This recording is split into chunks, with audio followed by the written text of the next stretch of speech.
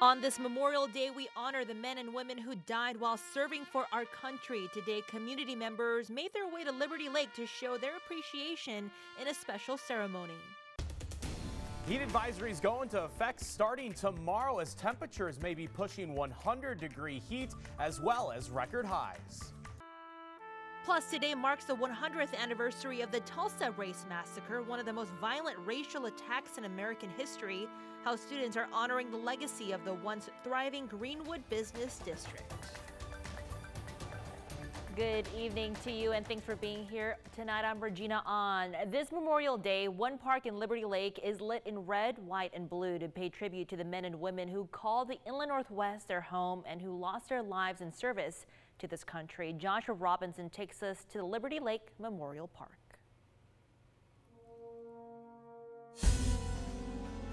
Sergeant First Class Dale Beatty, Private First Class Aaron McClyman, Sergeant Derek J. Minnis. Just some of the hundreds of names and pictures honored this weekend at Liberty Lake Memorial Park. For each lost life in service to our country, a flag and a lit bag. Tonight, a handful of nearby neighbors paying their respects during the waning hours of daylight. But it was once the sun began to set that the luminary tribute began to glow. A small thanks for a grand sacrifice, adding some red, white, and blue to the night sky this Memorial Day.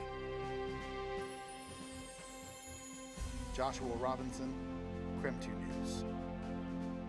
Beautiful display tonight is the last night those lights will be lit. The memorial will continue through tomorrow morning. Well, it is going to be a hot the next couple of days. So here's a friendly reminder to you to take extra precautions to stay safe. Even when it may not feel hot outside, the inside of your car can get up to 129 degrees in just 30 minutes. So don't leave your kids or pets in the car. Also be careful walking your pets on asphalt because it could easily burn their little paws. Lastly, if you're doing anything outside, make sure you're drinking enough water because you can easily get dehydrated. So very good tips there. So with that, let's bring in meteorologist Thomas Patrick, who is out on the Outdoor Weather Center for us here tonight. So Thomas, we talk about pets, we talk about staying hydrated, doing all those things, and that's so important these next couple of days because you're saying that we could reach 100 degrees, right? Yeah, 100 degrees for parts of the area, and yeah, we have to treat our pets like members of our own family. If you wouldn't want to walk barefooted on the sidewalk, I don't think our cats and dogs want to do that either. Make sure to give them plenty of water and don't leave your pets in the car even if you have the window cracked, because that is not enough to keep any kind of fresh air moving through, especially at the temperatures we are forecasting. There are heat advisories to basically make us cautious of these things, mainly for central Washington, but while Spokane and Coeur d'Alene is not under the advisory, it's still going to get plenty hot even in our region as well. Today was only, and I say only because of how hot it's going to be, only 83 degrees. It matched our warmest temperature so far this year, but I'll tell you what, standing out here at 10 o'clock at night, this is why it felt like a hot day, because it's still in the 70s as of 10 o'clock at night. By far the warmest I've ever stood out here in the Outdoor Weather Center at this hour. So as we go from 74 tonight, it is going to easily be rising into the 90s for tomorrow. It looks like Wednesday is going to be our hottest day. A lot of red, a lot of pink on the map representing the 90s and 100-degree heat that we have in the picture here. Should easily be breaking some record highs for some regions. I'll show you who will see those record highs fall this week and how long this heat wave is going to last before things do start to cool down at least a little bit later on in our long-term outlook.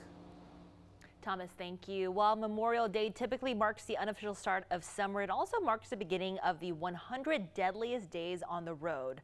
The 100 deadliest days of summer is a time period between Memorial Day and Labor Day where the number of teenager deaths behind the wheel drastically increases. Just this year, the Spokane Police Department has already responded to 5 fatal crashes and 21 serious injury collisions. Last year, 88 people lost their lives on Idaho roads between Memorial and Labor Day. So while you're traveling back from your Memorial Day weekend, just remember to take it easy on the roads. 100 years ago tonight, a white mob fueled by hatred, racism, and misinformation raided, firebombed, and destroyed a black neighborhood in Tulsa, Oklahoma. In the matter of hours, 35 square blocks known as Greenwood were turned into smoldering ruins. This weekend, there have been a series of events nationwide marking this anniversary and remembering the hundreds of people murdered. People gathered in Tulsa today to dedicate a prayer wall outside of one of the surviving buildings.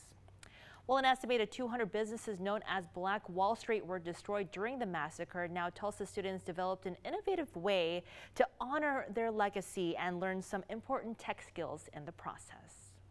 100 years after it was burned to the ground, the legacy of Black Wall Street will continue, this time digitally, thanks to tech industry veteran and Tulsa native Michael Vaughn.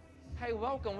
And his students, the Urban Coders Guild, which teaches STEM skills to kids from underserved communities. This was one of those crazy ideas that come to you at 2 a.m. There was a whole community of businesses that existed.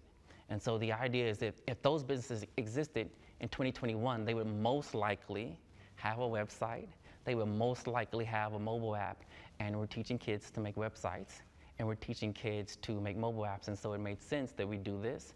This is historicblackwallstreet.com, a collection of web pages for businesses including the Dreamland Theater, the Hotel Alexander, and the Red Wing Cafe, noted at the time for its swell electric piano. You're not only giving them a computer science lesson, you're also giving them a history lesson. Absolutely. My kids are learning, the web technologies, the mobile app technologies.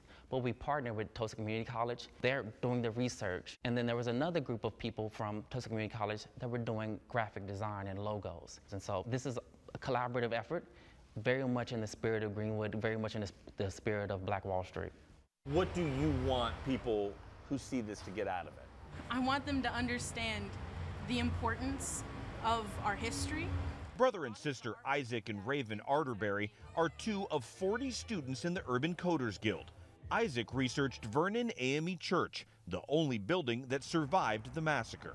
What is it like creating something digitally, but also physically seeing a piece of it? I think it's interesting that we're able to make it more permanent in a way. Because physically, it could be destroyed and all that, but when you make it digital, it basically lasts forever, which I think is really cool. You can't burn that down. No, you can't. Brenda Nails Alford, a descendant of several survivors of the massacre, said she appreciates the work of students like the Arterberries. It speaks volumes to the legacies that made Black Wall Street, and you all will carry on that legacy. For your young coders, do you think this is connecting them to a past that a lot of people didn't talk about? It's connecting them to a past for sure, but we also want to focus on connecting them to a future that maybe they didn't even imagine, a future working in tech, maybe being a coder. Is this the next chapter of Black Wall Street? I hope so. I would want it to be. Looking ahead now, when Lake City High School students come back to class after the holiday weekend, they will be required to wear masks again. They dropped the mandate after a surprise executive order from the acting lieutenant governor. Governor Brad Little was out of town and has since called the mask mandate ban an irresponsible, self-serving political stunt.